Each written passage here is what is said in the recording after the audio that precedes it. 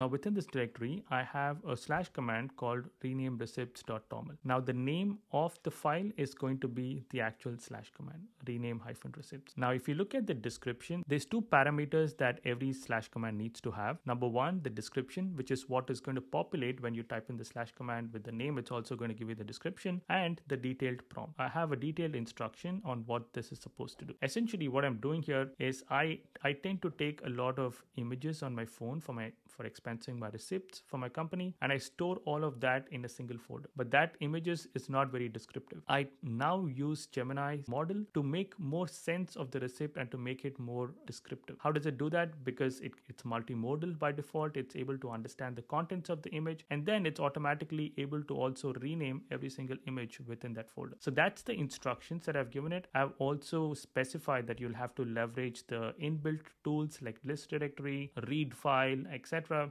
and also specified like a run shell command, which is again an inbuilt tool to rename these files. If you look at this looks like a static prompt. What sets slash commands apart is this particular arguments variable. Now this is what converts this from not just being a static prompt to something that you can specify on the fly. For example, if I specify my slash command and I append it with my directory information, that is going to be passed into this prompt. And now it's a standard formatting. You can specify any number of arguments and it's going to take it in the order that it received it from. Now let's take a look at how this custom slash command would work in theory.